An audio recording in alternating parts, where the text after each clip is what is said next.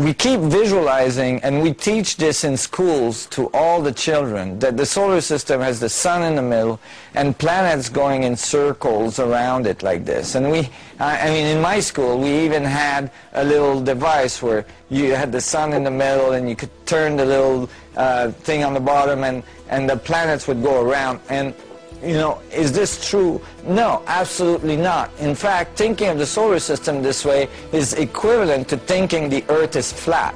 The sun is moving at thousands of miles per second through space, and our planets are following, producing a huge elliptical coil in space. And year after year, we do not trace the same circle in space. We're actually thousands and thousands and millions of miles from where we were the year before.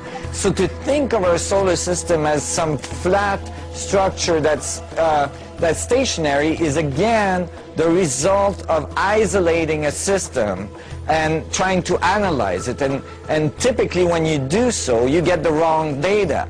As soon as you open the system and you realize the solar system is inside the galaxy and moving through space, then you realize that actually we're making a pilgrimage, literally, through space as we evolve. And you could even think of it in the concept of a vacuum structure, that we are embedding all of our evolution on the structure of the vacuum as we move through that great spiral we're producing through space.